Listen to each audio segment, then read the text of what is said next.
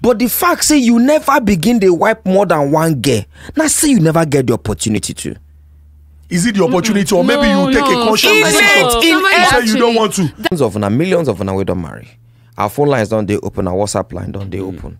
If your marriage expired yesterday, and then say you can collect new certificate for renewal of your marriage, and if you pass that today, the marriage don't end. No go. Will you go? Jazzy. 98% said they don't go. Male and female callers. Male and female. I'm serious. Male and female. Male and female. Male callers. 10%. Male and female. He get women we go call. We go talk say. He go women go talk say. I've been married for 32 years. God forbid. I don't want to. If that is what you want, I don't want to force you to stay there and say, if you are a person that really you don't mind one prick for the rest of your life, whether I big, whether I small, whether I the fuck up in the house,